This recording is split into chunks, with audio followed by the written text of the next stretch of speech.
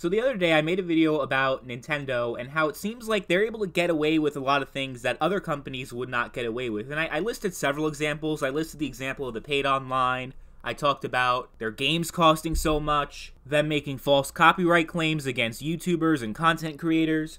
And I was pretty much saying, like, if Sony and Microsoft did any of the shit that Nintendo does, there would be so much more outrage than Nintendo doing the exact same thing. Obviously, Sony and Microsoft both have paid online, but at least you don't have to use a goddamn phone app to do voice chat. Like, they charge you money to play games online. You don't even have all the features. If you want to transfer your Pokemon data, for example, you have to pay another $16 a year. But when it comes to awful business practices that Nintendo has done, I mean, that video didn't even scratch the surface. I just made a broader point that Nintendo seems to have a lot more clout and prestige, and they're able to use that because of all the innovations that they made in the video game industry and all the favorite childhood memories that people have with Nintendo. They seem to get away with a lot more than if they were some other company.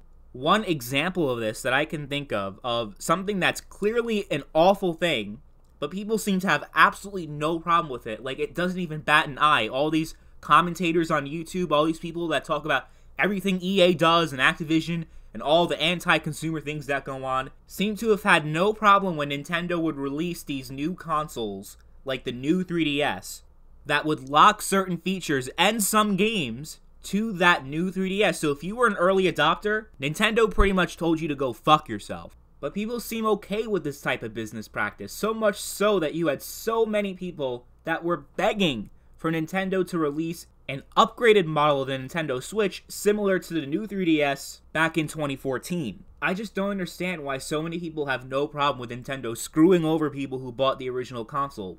They did it with the new 3DS, nobody gave a shit, and people want this. People want this to happen with a Nintendo Switch. I just do not understand this, okay? So, Nintendo recently confirmed that they have no plans to make a new version of the Nintendo Switch console. They want to focus on their Switch Lite and the original Switch. That's what they got for now. And hopefully they keep it at that. We really don't need another Nintendo Switch model. The Nintendo Switch is the Nintendo Switch. You got the Switch Lite, which is great if you want a more handheld experience, but if you want what you got out of the Switch experience, which is the hybrid experience, then the original Switch is all you need. We do not need another model for the Nintendo Switch, especially a more powerful version of the Nintendo Switch. That's like putting lipstick on a pig. Like, it makes no sense to market a new Nintendo Switch as a more powerful version to what? Try to make it feel like a more modern platform? Look, the Nintendo Switch platform can never graphically compete with the PlayStation 5 and the next generation Xbox.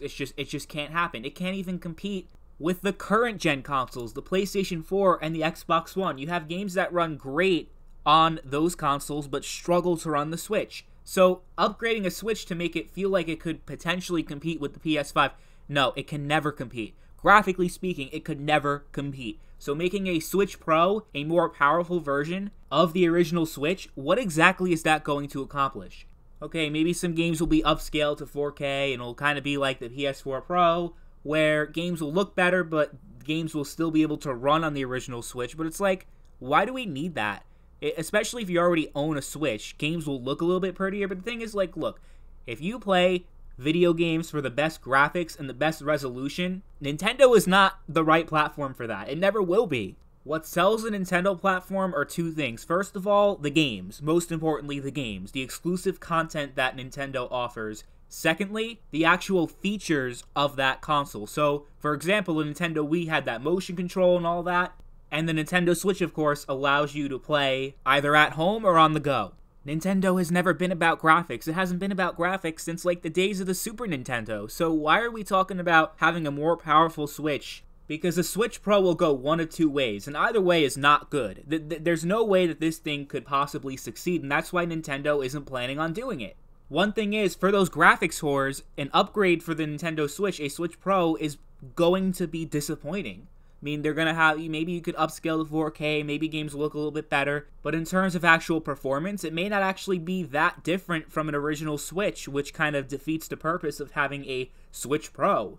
And that would be the most likely scenario if Nintendo ever decided to release such a console, an upgraded Switch. Maybe it would have a better battery life on the go, maybe games would look a little bit better, but in terms of the actual performance, you're not going to notice much of a difference. So those people who are really obsessed about better graphics, they're going to go towards the PlayStation 5 before they buy a Switch Pro. And if Nintendo decides, wait, you do have better performance, you do have games that not only look better, but they run so much better, you're going to have a situation, a repeat of the new 3DS, except maybe even worse, because the Nintendo Switch is really underpowered, since it also markets itself as not only a handheld, because its specs are a handheld are pretty good, but as a home console, the graphics are not that great. So let's say Nintendo says, okay, we need to address this problem, we need to make the Switch feel more modern, and it needs to be able to keep up with games, so we're going to make it more powerful.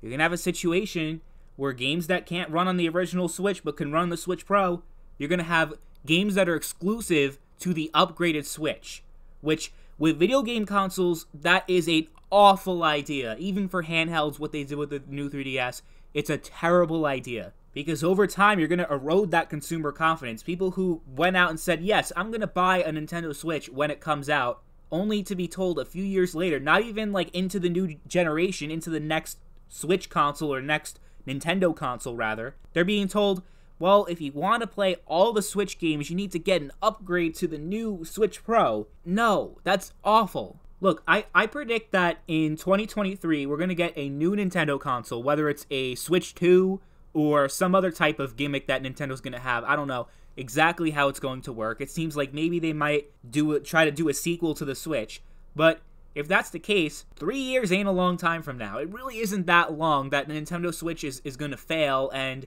that Nintendo desperately needs to make a new console. They desperately needed to make a new console in 2017 because the Wii U had been on life support since about a year after it came out. But I think the Nintendo Switch, without any modifications, without any type of Xbox One X, PlayStation 4 Pro situation, they can keep going with it. The console's doing at least just as good as Nintendo Wii did, and that console was selling crazy back in the day.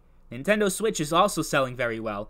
There may be concerns because this is a different situation in the sense that Nintendo is releasing their console. They released it halfway in between generations, so maybe around the end of the year, the holiday season, Nintendo can kind of get lost in the shuffle because people are going to maybe stop caring about it, and that is something that I predict will happen. But I think it by no means is enough to justify releasing a more powerful version of a console that can potentially not be able to run games on the older Switch. That's just a terrible idea because you're splitting up the install base and you're really eroding consumer confidence over time. Like, why would I buy your new console next time around if you're just going to pull the same shit like you did with the new 3DS and potentially the Switch Pro? You're going to make my console obsolete in a few years, so why would I support you early on? And the other alternative, the most likely scenario if they decided to make this, of just making it look a little better with upgraded graphics a little bit, but the performance just being relatively the same, like it's just pointless, completely pointless. So there's no reason to release a Switch Pro model. I think Nintendo holding off on any plans to do so is a great move, and I think they should just be done with new models of the Switch. I think the Switch Lite and the original Switch, they speak for themselves. We don't need new models of the console, and they should just ride it out until 2023 because we're already halfway through the Nintendo Switch's life cycle, right? So it's kind of pointless to mess around with it at this point. But I want to know what you guys think. Do you agree or disagree with some of the points I made in the video? Do you think Nintendo should release a Nintendo Switch Pro? And if so, how would you want them to go about it? That's all I got for today. Thank you guys as always for watching, and I'll see you guys next time. Bye.